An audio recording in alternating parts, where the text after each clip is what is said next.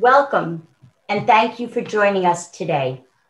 I'm Donna Bernard, Steering Committee member of IDR's Entrepreneurship and Innovation NJCU Jersey City Connect project. The approach of the IDR goes beyond the boundaries of conventional disciplines and organizes teaching and learning around the construction and meaning of real-world problems and themes. There is no single lens to view, explore, and embrace the variety of thought, idea creation. Local becomes global, global becomes local, and this is our community. My participation with the Institute and the collaboration with the students this semester has truly inspired me. In the midst of the pandemic, we have witnessed the growth of our students to expand their possibilities at a time when it's never more important to stand up and be present. To engage at a higher level takes inner strength, passion, and the commitment to become an innovator, living life with a sense of purpose. We treasure our students and view them as key components in making the world more harmonious by applying a transdisciplinary academic approach.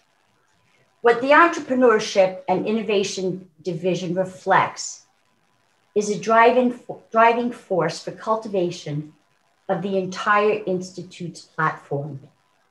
This mission is driven under the stewardship of its founder and director, Professor David Weiss, the IDR family, and the IDR's ecosystem. Achieved through a process of principles embedded within ESG, which is defined to focus on the environment, social, and corporate governance, bolstering STEAM and STEM in our state. The Entrepreneurship Club at NJCU embodies idea creation through the next generation of our young minds. I'd like you all to take a moment and imagine yourself standing atop a cliff. Outstretched before you is the infinite horizon. Above you, the sun. Across your back are huge, powerful wings. You prepare to soar into the air, knowing you will be supported. This is what the Entrepreneurship and Innovation Division does. Our Entrepreneurship Club develops creative leaders with optimism and joy for the future. And now I am delighted to introduce Kelly McKenna, one of IDR's undergraduate research assistant and president of NJCU's Entrepreneurship and Innovation Club. Thank you, Donna. So my name is Kelly McKenna, and I'm the president of the Entrepreneurship and Innovation Club here at New Jersey City University. I'm also a member of the IDR, the Institute for Dispute Resolution as well, and part of their family. And I want to thank you guys all for coming today. So a poll now should pop up on your screen, and it'll just take 30 seconds to answer. So just please, when it pops up, make sure you answer that.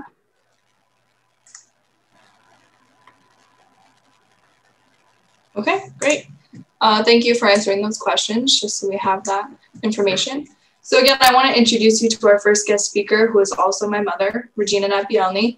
She is a STEAM teacher at Scholars Academy with a double major in mathematics and computer science from NYU, and has also been working towards her gifted education certification at Rutgers University.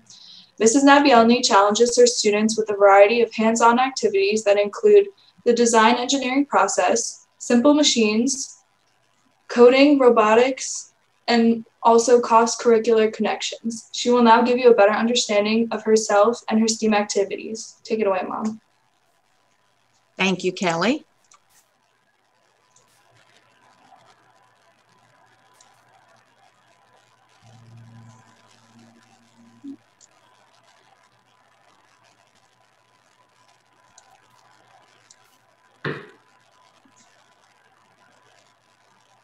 Good afternoon. My name is Regina Nadbielny, and I am a STEAM teacher in Orange, New Jersey, now in my 7th year of teaching. My first career was as a computer programmer on Wall Street, which I did for 11 years. After taking time off to raise my 2 children, I went to Seton Hall University to earn a master's degree in education with a concentration in instructional design and technology. I am passionate about computer science and teaching the next generation about coding. I was always interested in technology, so a career in computer science and later as a STEAM teacher has fulfilled my dreams. Is a STEAM or STEM career right for you?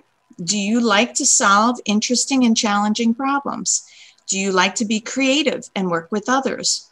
Do you like to work on projects that make a difference? Do you want to earn a good salary and enjoy job flexibility? Do you want to change the world? If so, then a STEM career would be a great choice for you.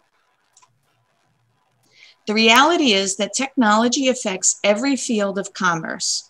In healthcare, computing is part of operating rooms every day, and it is enabling breakthroughs like these contact lenses that detect levels of insulin for people with diabetes. In space, we are depending on a generation of robots to explore where humans cannot go. In our homes, we are automating everyday things like our heating systems. On our roads, we depend on navigation systems to get us home, and now we are experimenting with bringing self-driving cars into our everyday lives. In entertainment, blockbuster movies depend on computer science to bring new characters to life and provide us new, completely animated worlds. And every single day, this trend is growing across every single industry. And there are job openings across all industries and in every state. There are more than 500,000 open jobs in computing right now, representing the #1 source of new wages in the United States. And these jobs are projected to grow at twice the rate of all other jobs. There is also a shortage of women, Black, and Hispanic people who choose to go into STEM majors and careers. Women only make up 28% of the workforce in STEM fields in college. The gender gaps are particularly high in some of the fastest growing and highest paid jobs of the future, like computer science and engineering. Black and Hispanic workers continue to be underrepresented in the STEM workforce.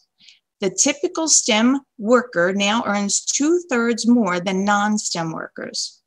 There is a major opportunity for women and other minorities to enter STEM majors and careers. Do you like to program or draw? Do you like math or foreign languages? Do you like science or forensics, sports or entertainment? Then a cybersecurity career might be for you. There's a lot of job demand in cybersecurity.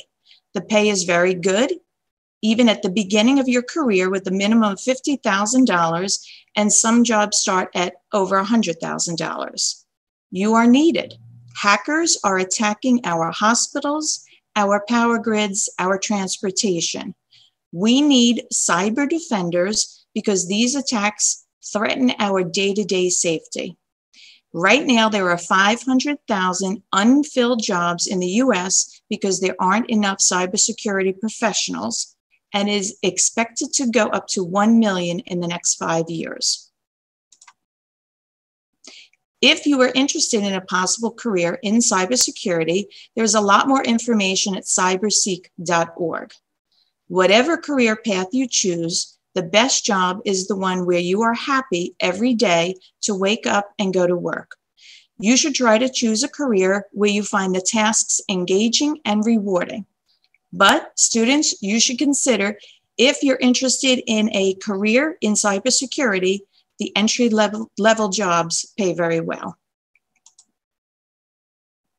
The possibility for STEM careers are endless. One STEM career that fascinated me was a doctor who performed a surgery 250 miles away using a robot. From a console in Canada, he controlled a robot surgeon in an entirely different part of the country, slicing, stitching, and removing bits of the body.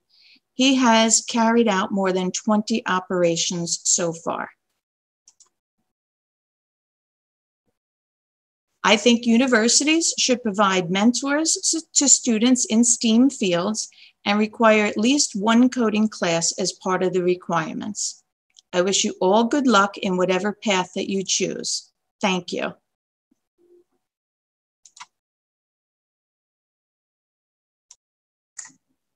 Thank you for adding that intel and for all the different possibilities that you can do with STEAM and everything that relates to it as well. It's just very fascinating. Next, I want to introduce Paul Amelia. Through his business ventures, he has become an established visual communicator and excels at brand recognition and equity. He is also an advertising professional, author of Jack and Zach, The Talk of the Town, scientist and inventor. Mr. Amelia will now give more insight to his world. Thank you for that kind introduction, Kelly. I graduated from Syracuse University, and when I graduated, I found my first job in advertising, and most people think that you get a job right away. It took me 8 months, and during those 8 months, I spent a lot of time pounding the pavement and searching for work. Unlike now, where you have smartphones, back then we used payphones. I used to walk around with a lot of jingle in my pocket, and now they're used as the restrooms. So unfortunately, they have to remove them as quickly as possible. But for the most part, I grew up understanding how to create brands and build brand equity. And it's one of the first things you probably should do as an entrepreneur if you have your own company. And most people don't realize that, but as you start to begin to understand your own brand, you can actually promote it. Your brand becomes a part of you and you become part of your brand. And that's how it generally works. If you look at most successful companies, you can almost identify who the creator of the company is instantaneously as soon as you mention the company name. And visually, the brand equity has to work as well, because something starts out as a great squiggly line like the Nike swoosh, and all of a sudden it becomes a brand known all over the world. So that's my specialty. But as I became more integrated into business, I started to realize that there's a bigger world out there than selling products to people that don't really need them.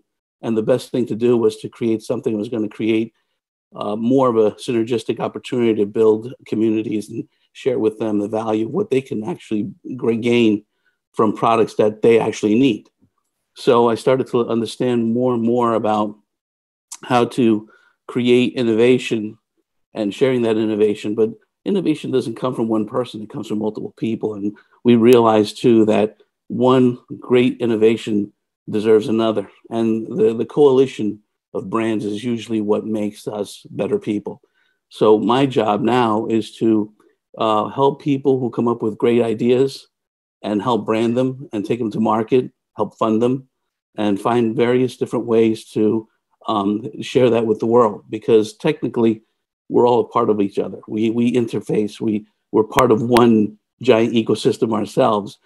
Just like some of the animals that become extinct, we lose a part of us as well. Right now, I have two companies. One's called Wolf Moon. WOOFMOON.com. That's my advertising business. And my other one is VoltaHive.com. And we call it VoltaHive because initially we were bringing energy together to get off the grid. But then I find that more opportunities come from various different angles. So helping people with their innovation grow is what I do. Did I go too far? Yeah. I think that's the extent of it. I don't know what more I can share, but if there's people out there who want to learn more about how to build their brand, you can contact me or share your information. And if you have something that seems of value, maybe we can talk a little further about how to take the brand further. I was part of a Startup New York program, which is now a NYCRIN, which is New York Regional Innovation Node Program. And it's not just in New York, it's broad spectrum throughout the country. And you can take advantage of that program. I can show you how to get there and how to do that. And that program actually helps take your brand to the next level and potentially the market. All right, thanks, Paul, for your insight about entrepreneurship and finding a solution. And I want to finally introduce Zachary Whitman, who has been patiently waiting. Mr. Whitman is now going to go into detail about himself, his business, artificial intelligence, and agriculture. Mr. Whitman is the CEO of Grow Squares, a modular gardening solution at the intersection of nature and technology with custom engineering and digital resources based in Brooklyn, New York. So how does nature, engineering, and technology all come together? Mr. Whitman will now explain. Kelly, thank you so much for the lovely intro. So I'm going to parrot a bit about what Regina said. So she talked about the importance of STEAM careers. And I think that what we've built over here really sort of highlights that. So let me tell you a little about myself and then the company. So I got out of school. I went to a place called Carnegie Mellon. I had no clue what I wanted to do. And I think like a lot of people, I thought, okay, well, I'm going to go to grad school because that defers my choice in actually making a career. Did the same thing. I went to a place called MIT. Got out of there. And I think following the pack is really what I was good at a certain point. I knew that, okay, well, I knew some smart guys that were going into Wall Street. So I did the same thing. Wasn't really a choice. It was just something that seemed pretty obvious. So I ended up becoming an investment banker, ultimately becoming working in the hedge fund industry. But I'll be 100% honest. I never really loved it. Like, it was cool. I like being surrounded by smart guys, smart women. And that was really exciting to feel like every day I could learn something. But I knew most of the time that I was really doing something I didn't necessarily love. And to parrot Regina's kind of sage advice, if you find yourself doing something you don't really love and you're young enough, it's worth taking a look outside. So, probably for about a year or so, I was thinking, well, what is it that I think I'm passionate about? And I'd always gardened. Seems like a little bit esoteric or something a little bit off from what I think a lot of people thought. But, it's something I kept coming back to. I just get so excited, at the beginning of spring, have a chance to kind of get my hands dirty. And I knew that I'm pretty good at math and science, again, from the STEAM education I received. So I thought, hey, how can I combine these things, right? Is there an opportunity for me to take my passion and my unique perspective from, that pursuit in sort of STEAM into something that I can come up with a little bit different than someone else? So I founded this company. It's called Grow Squares. Let me show my screen. Give me a second, guys. So I'll give you the few kind of highlights about this, just to give you a little overview of what we're doing over here. So Grow Squares, again, intersection of nature and technology. And so what we do is we have this assumption. Most people kind of mess up in their garden. About 2/3 of people fail at their gardening. So just extreme dissatisfaction. It should be a pleasure. But unfortunately, it's tough, right? Everybody has unique environments. 90% of people don't even know the right plants for their own neighborhood.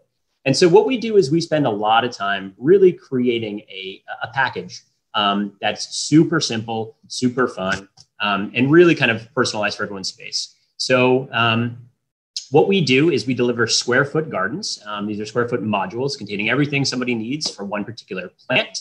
And then we have created an app to help you out along the way. So it's a little weird when people think apps and gardens. They're not necessarily the most obvious pairing. But so what this app primarily is done is we tell us exactly size and shape of your particular garden. You take your phone, place it down on the ground.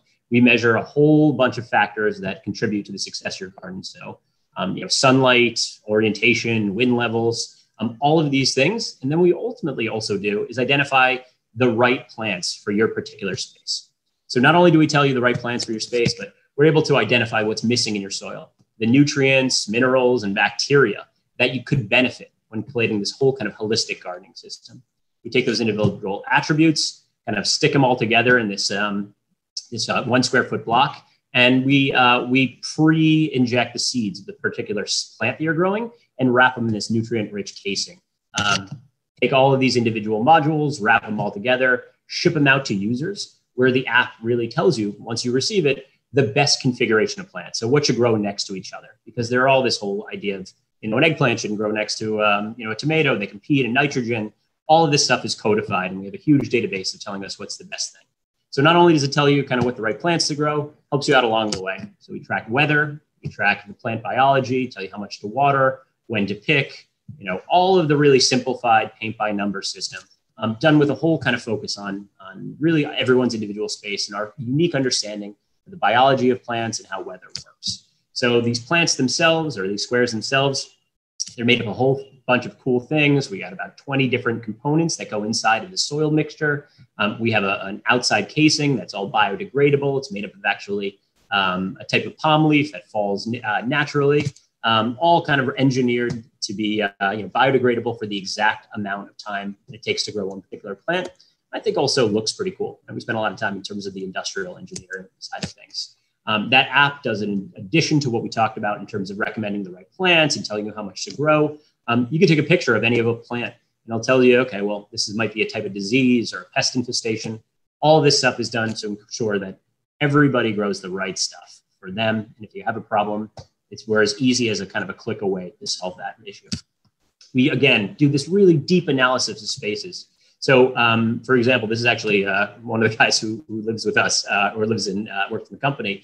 This is his balcony and this is his house. So we actually measure sunlight on a 1 centimeter basis, a squared centimeter basis. So, you can stick out your hand. I can tell you how much sunlight each finger receives. We do the whole thing with wind, with sunlight, with soil taxonomy, all really done personalized. We think that data science and remote science assessment becomes really the key. So have a product, as you can imagine, with an app. It skews a little bit younger and a little bit wealthier just because of the price point. But interestingly enough, the two subsegments that gardening is growing the fastest, so this would be young families and millennials. They're actually the two places where we have the most traction. Again, I think that it's a great solution for the space. I'm kind of I won't bore you with any of the numbers here. But ultimately, what we've done is, we've really spent a lot of time ensuring that we've devised a solution that piggybacks off of remote climate analysis. So this would be data scientists, engineers, designers, soil scientists, really that whole STEAM architecture to come together with a product that people really love. And I think, again, proves the importance of, getting out of school, pursuing something that you really enjoy, and also, having something either in the hard sciences or at least in the design field that can really kind of further your career because the opportunities are, close to limitless. Yep. Thank you so much for your time, guys. All right. Thank you for that and for your position in Grow Squares and how you use technology to go with something that may not be thought of as paired together. And then last, but certainly not least, I'm excited to welcome our keynote speaker, Mr. Jack Hillian. With several decades of experience in various industries, his portfolio includes strategic guidance for C-level leaders of Fortune 500 type organizations while working as a management consultant with McKinsey & Company. He has also served as a board member with a variety of U.S. and international public and private corporations and leading U.S. charities and nonprofits as well. He has recently launched a new venture as founder and CEO of Street Smart Entrepreneurs, and we're very pleased to have him here today so he can share us some of his impressive experiences. So, Mr. Killian, when you're ready, you have the floor. Great. Thank you, Kelly, for the nice introduction. And Zach, that was an amazing discussion that you just led. Really powerful, interesting, high-quality stuff. Enjoyed learning about it. I put together just a few slides to capture a little bit about what I want to talk about. Just to tell you a little bit about my early years. My parents were both blue-collar parents. Neither one of them graduated from high school. My dad, for most of my early years, owned a tool and die company. I'm not even sure they exist anymore. I was lucky enough to be the first one in my family to go to college. And back then I was lucky enough to get into Yale, to get my engineering degree, MIT to get my business degree. And I took additional courses at the Harvard B School. So certainly a good education. When I was at MIT, I was recruited by a company in the UK to go over there to help them set up an internal management consulting group. They were looking for one American MBA student. I was lucky enough to get that opportunity. And there I was working in a large public company, advising their divisions throughout Europe. I got drafted into the Army, came back, spent 2 years in the Army, and then joined McKinsey & Company, one of the major consulting firms where I worked with the C-level leaders of major companies like American Express and CBS, Columbia Records, Port of Philadelphia. So very, very in-depth, hands-on experience working with senior leaders of very successful big companies. Next, Michael. Now let's talk about my last 45 years or so, 45 plus years. I left McKinsey, which was my last paid job, because I just wasn't totally happy doing what I was doing. And I was at a point, I was about 30 years old.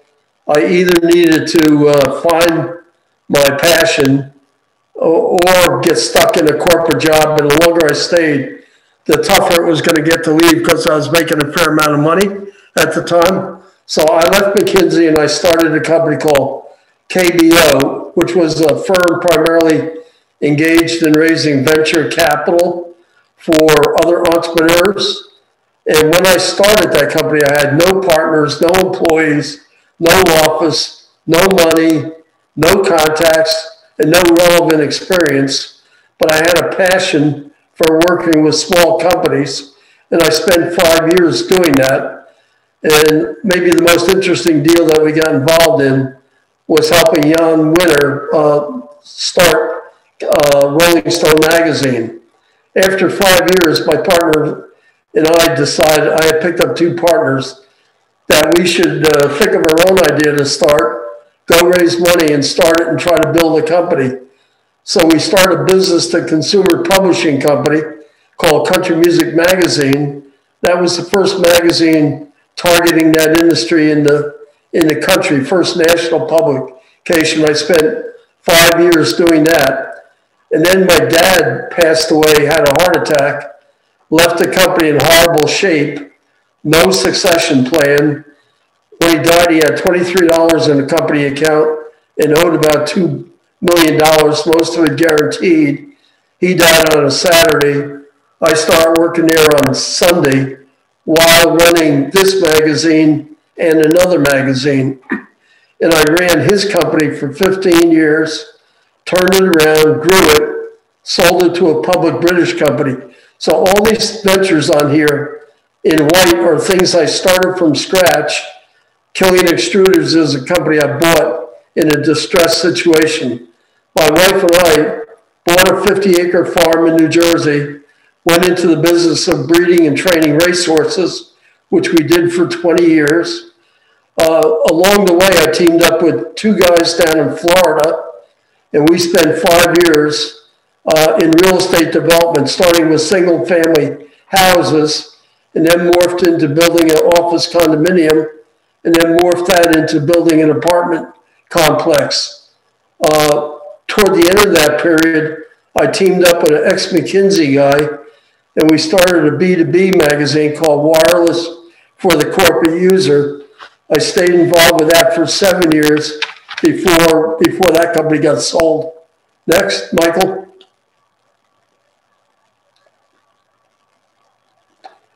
Then I went into the hedge fund business. I teamed up with a woman from Wall Street, and we started Somerset Investment Group. We spent 3 years doing that during the height of the dot-com bubble. She continued that with a different investment strategy. I wasn't interested in going forward with a different investment strategy. So I teamed up with a guy and we started the Eagle Rock Diversified Fund, which was a portfolio of hedge funds that I ran for 18 years. My partner left after 2. I ran this up until the end of 2018 when I shut it down to deal with some health issues. When I shut it down, I morphed into the Jack Killian Group, which was doing coaching and consulting, primarily coaching people how to network and developing relationships and alliances, which is one of the key requirements for success, I think, for any entrepreneur. So I've been coaching and consulting for the last 5 years. And then about 6 months ago, when COVID-19 was really gaining traction, I started a new company, my 10th startup, called Street Smart Entrepreneurs. So I've been at that about a half a year. And the purpose of that company is going to be to empower entrepreneurs worldwide by developing online and in-person courses and events, doing strategic consulting with entrepreneurs, I'm writing my second book. This one is called Been There, Done That, and it's all about my entrepreneurial experiences. I can envision possibly starting a incubator or more than one incubator, and maybe even another additional fund to invest in the companies that we're running across in this company. So if you add all these years up, they come to 83 and a half elapsed years that I've been in the entrepreneurial space, which is only possible because I'm usually multitasking, running more than one new venture at a time. At the busiest, I was running 2 magazines, the manufacturing company, and the horse racing business. So if you want to be an entrepreneur, I think you got to be comfortable multitasking. Plus, as was said in my introduction by Kelly, I've served on U.S. and corporate boards. I've taught in 3 New Jersey business schools. And over the years, I've evaluated thousands of deals. So Michael, could you go to the last slide? Just to put a picture next to what I'm talking about. This was the cover of the first issue of Country Music Magazine that we published. The cover story was Johnny Cash appearing at the White House. So the night that the magazine came out, we were all very excited and proud of what we had accomplished. So we started brainstorming, and I decided we should get a copy of it to President Nixon. So the next day we reached out to a state senator in Tennessee and asked him if we sent him a copy of our magazine, could he forward it to President Nixon, because we thought he'd be interested in this cover story. Well, make a long story short, we made that happen. And within 2 weeks, I had a personal letter from President Nixon thanking me for our complimentary subscription to the magazine and for introducing him to country music. And that got me on the radar screen at the White House. So I've been to the White House twice subsequently, once with President Carter and once with President Obama. Now over here on the right, when we went into the horse racing business, we started out just by being an owner. This is me. And this is the first racehorse we ever owned, a horse by the name of Heather Nade. But we went on to buy a farm, eventually owned 25 of our own horses. I've delivered over 100 baby horses myself, and we still live on the farm that we bought to do this. So the pictures were just to give you, a real feel that these were real serious ventures. So Michael, you can stop the screen sharing, and I'd be happy to take any questions or comments, and I'm certainly available to communicate with any of your entrepreneurial students and be whatever type of a resource I can be, as I'm sure the rest of the group is as well. Michael, if you want me to go on with anything else, I'd be happy to do that. We'll save the questions for the Q&A afterwards. Great, thank you. Kelly, take it away. Yeah, so we're going to have a Q&A at the end where we answer everything. And then also, people are curious about getting in touch with the panelists. We'll also put out something, if not during the event, something after to the people who have attended, so they can reach out to Jack or anyone that they may want to get connected with. Just so you guys know, we will also be doing that. So next we have Carl Kramer, who is the data analyst specialist for the IDR, and he will be giving a quick run through of his coding and how he's going to select the winner of the $250 gift card to NJCU's bookstore. Perfect. Thank you for the introduction, Kelly. Hi, everyone. My name is Carl Kramer. I graduated from the University of Iowa in 2017 with a degree in business analytics and information systems.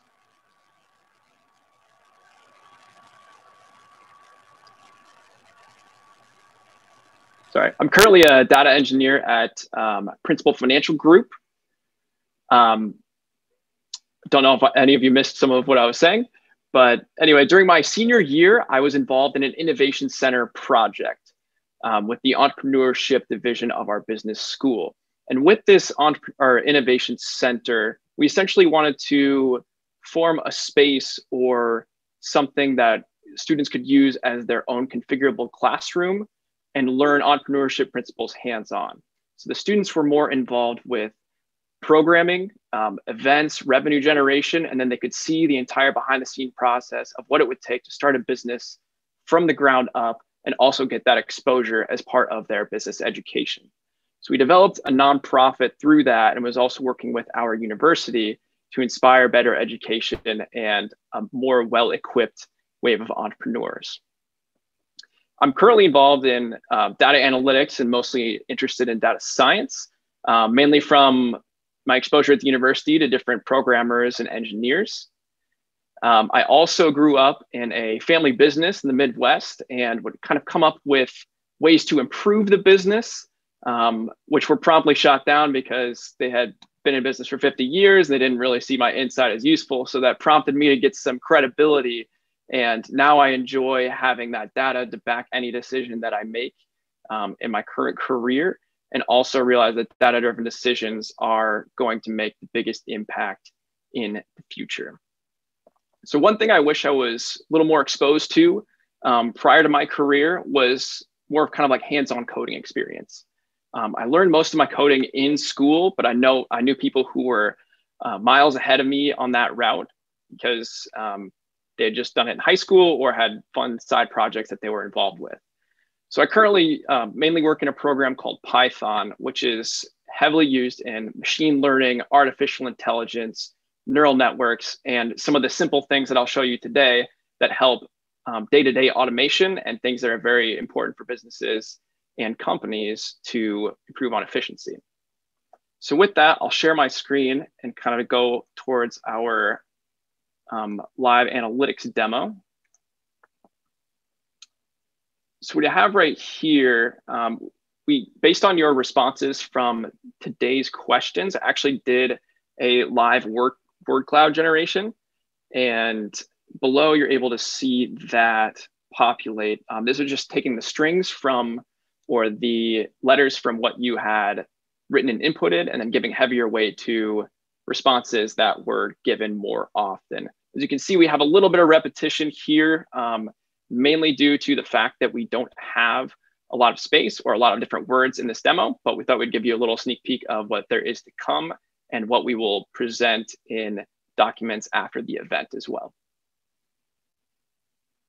So I'm gonna go over kind of the code that I have and the logic for the $250 gift card drawing. Now this is Python. I'm using a Jupyter notebook, which is just an easier way to organize and segment through data when you're learning. I know some more Python purists don't enjoy this program, but I like it because it's able to chunk it up and it's easier for students to begin. So what I'm doing with this first block of code here is I'm importing different packages that I will need in my presentation. Next thing I'm going to do is connect to a CSV file. And these are the attendees of this Zoom presentation. But this is a sample file that I created just for event purposes. The next thing I'm going to do is import this CSV file into a data frame.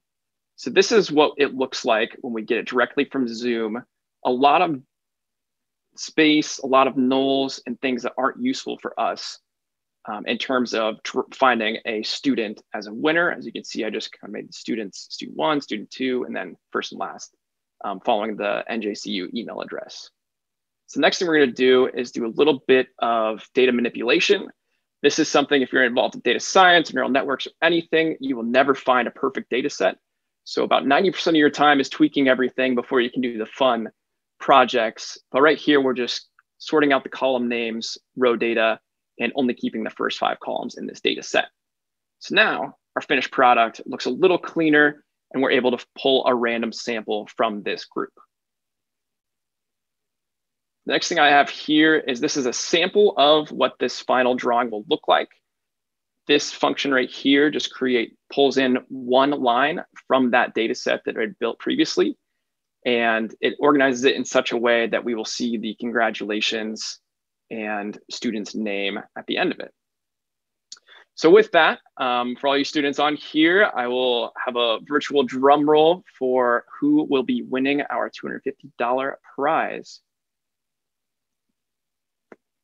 So I'll run this again. It looks like Sue Henderson, who's the president of the university, was our default winner. Unfortunately to her, I would assume she would rather have this go to one of you all listening. So we're gonna run this again, and our live winner will be displayed below. Perfect. So it looks like Christy Alejandro, you are the winner of the $250 NJCU bookstore gift card.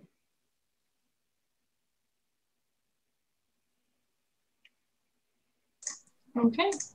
Christy, if you are an NJCU student, please reach out in the chat right now to us, and we'll get in contact with you with your email address.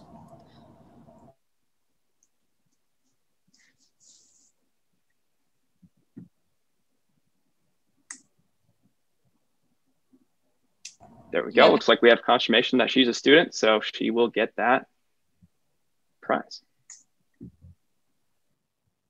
Okay, great. So now we're opening up for all the questions. I know some of you have already put in questions that have been answered, but just a last chance for anyone who might have any questions that they want to submit in to have any of the panelists respond. And also for those viewers that are New Jersey City University athletes, I have the helper code for you guys so you can receive credit for the webinar.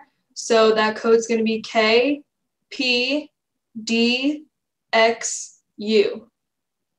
So again, it's KPDXU.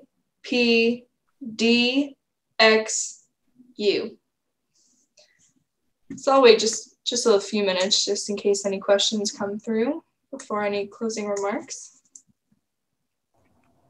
For anyone who has any questions, please use the Q&A section on Zoom. If you can see on the bottom, oh, here comes the first question.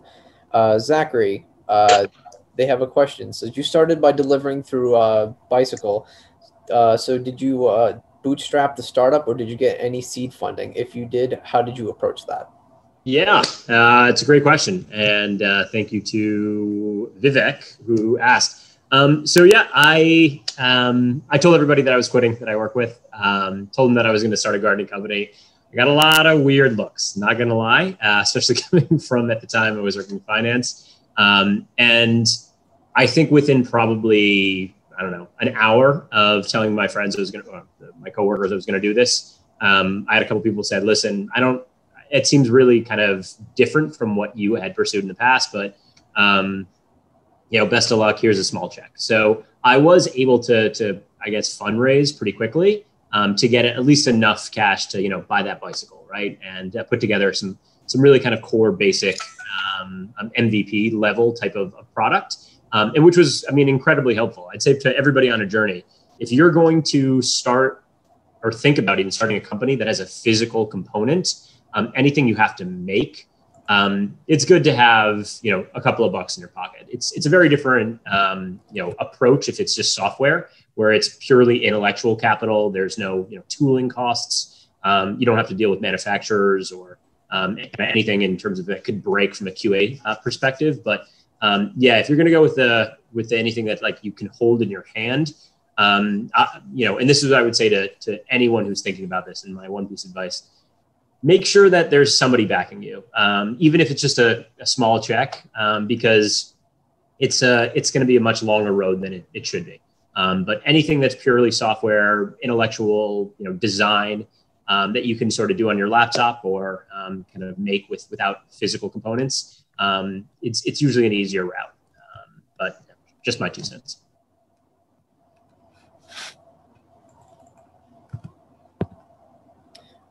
Great.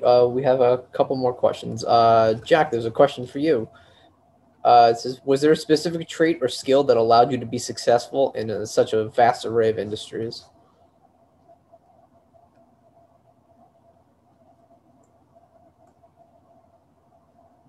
You just have to unmute yourself. Thanks for the question. I think there's a few skills that I've developed that I think any successful entrepreneur needs to lean on, not in any particular order, but the ability to network, meet people, and develop really great strategic alliances is certainly one of the skills that I didn't have when I started my journey, but it's one that I really have now. And it was the topic of the first book I wrote on networking. So I think the ability to work effectively with people is one. I think the ability to think outside the box, because most entrepreneurs are in the early stages are often underfunded. They lack people resources. So you got to be creative, and you have to find other ways to do things that don't consume a lot of money. And I think just a couple of other points. I think if you're going to do an entrepreneurial program, it's going to be really stressful. It's going to take a lot of energy. So it helps to be physically fit. So one of the things I did when I got the busiest running 4 companies is I immediately started jogging, and I lost about 25 pounds because I knew I was going to have to be fit enough to do this. So, creativity, you have to have a sense of curiosity. You have to teach yourself to spot opportunities. There are opportunities around everybody all the time, and most people miss them. You can be reading a newspaper and get an idea, passing a billboard, overhearing a conversation. So you have to train yourself to spot opportunities and then bring passion and energy and fitness and creative thinking into trying what you're trying to do. Great. Thank you very much. You actually have a second follow-up question from Sue Perez. When is the time to seek out trademark on branding and IP? And what is the best way to do it? Hiring a lawyer can be costly. It's funny you should ask that question, because earlier today I was interviewed on a radio show on WOR that's hosted by a firm called Gerhardt Law, which is an intellectual property firm here in Summit. And I know Richard Gerhardt pretty well. And my advice is, go find a top-notch intellectual property attorney early on if you think you have something that's going to be an issue. And, the first meeting should be a freebie where the lawyer listens to your idea and can really comment and offer suggestions on whether that's a path that you should go down. So my recommendation is, if you think you have something that's going to warrant being protected, get some feedback early. And in my career, I've had intellectual property ripped off twice. Once in Country Music Magazine, Sears Roebuck ripped off our logo and created their own belt buckles, which I saw for sale in Sears stores in Nashville. And when I came back to New York, I told our lawyer what had happened, and I thought we had hit a home run. We were going to collect hundreds of thousands of dollars in royalties. So we called Sears, got their corporate counsel on the phone. He listened to my story, and at the end of it, he said, "Sue us." I said, "That's your only response, sue you?" He said, "Yeah, sue us." And I said, "We can't afford to sue you. We don't have money to take on Sears Roebuck and a protracted litigation." So there's 2 things about intellectual property. Should you get it, and is it protectable? And then even if you get it, how do you defend it if somebody infringes on it? So my early advice is, go talk to a top-notch lawyer early on. Shouldn't cost you anything for the first hour Q&A. But protecting your IP is important. So you should at least trademark your IP. You could do it even if you go to the websites and get a lawyer through the LegalZoom. It's really simple, cheap, and easy, but you should protect yourself just the same. Cool. All right, so there's 2 more questions. One is kind of directed to whoever wants to answer it. Carl, you may be more focused on this one. They have a question: what programming language should they focus on for AI and cybersecurity? Do you have an idea? Yeah, it's a great question. There are a few languages that overlap in those 2 areas. But I would say Python is going to be great because it's versatile and very easy to code with. it's a little simpler, and you can work with people and learn it quickly. I also know Java could be helpful for you as well, depending on your coding level experience. I mainly work in Python, just for the nature of my job, and I like where it's versatile in terms of machine learning and AI. So I would recommend that. But depending on your coding experience, start with Python, and you can add other things to follow suit and help your code be a little more secure. Great. Thank you. We actually have one more question, and before we wrap up, this goes to everyone pretty much. Vivek here is asking, they are working on a startup called Packets. Packets is building an online delivery service from small local stores to customers. He's starting in Jersey City. As you all have such vast experience in startups, he just wanted some basic feedback on how to get his startup going. I could jump in on that if you like. Go for it. I would definitely create an executive summary on how you're going to do that. The business plan, it can evolve from that. But quite frankly, you really have to understand how you're going to do that. I think the important thing is to create an outline of that and potentially even look at the companies that are already doing that. You might want to sign up with some sort of Uber or some sort of delivery service that can actually help extend their brand. You'd be surprised how interested they may be in something that has a niche market that they can build on. Great. Anyone else have any follow-ups? Yeah, I might add that one of the tricks to that will be trying to get a hold of the databases of these small stores. And I'm not sure they will have a database of their clients, but somehow you got to find a way to reach the audience that are dealing with the small stores that you're going to try to be delivering for.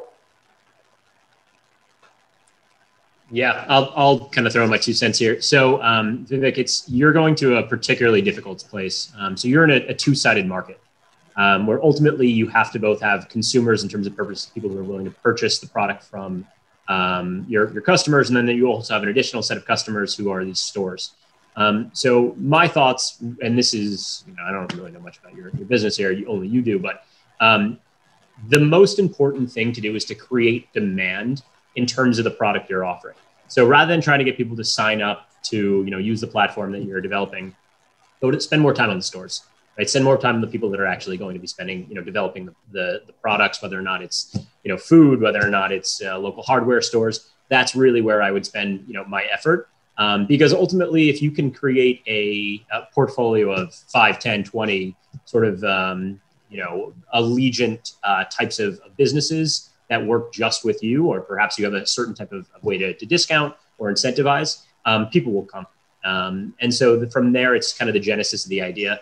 And that's where I would put my effort rather than just trying to get a couple people to sign up, because it really doesn't hurt these hardware stores, whatever it is you're partnering with, if they just have one more alliance and, it goes dormant for a little while until they can hit critical mass. So that's where I'd put my effort is into that side of the business. Thank you so much. If there's no more questions, Kelly, take it away for the closing remarks. Yeah, I just want to say thank you again for everyone who decided to attend.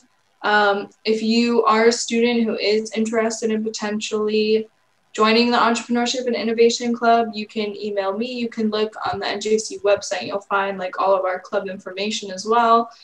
And just want to thank everyone, all the panelists who committed to coming and telling us about all the things that they've been through, the IDR as well, for putting everything together. And just if you can follow us on social media or follow up with us, and we'll be having another event soon in a few months. So definitely join for that one as well. But again, thank you for everyone who decided to come out and watch today. And if anyone has any additional questions for contact information, please go to facebook.com/IDRNJCU, send us a message, and we'll connect you with each of the panelists. If you have anything, follow us on Instagram, LinkedIn, we're everywhere now. Big congratulations to Christy on winning the gift card, and thank you all for coming, and all the panelists.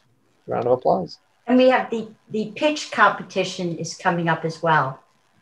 Oh yes, keep your eyes out, everyone, through our Facebook and social medias for other IDR events that are coming up.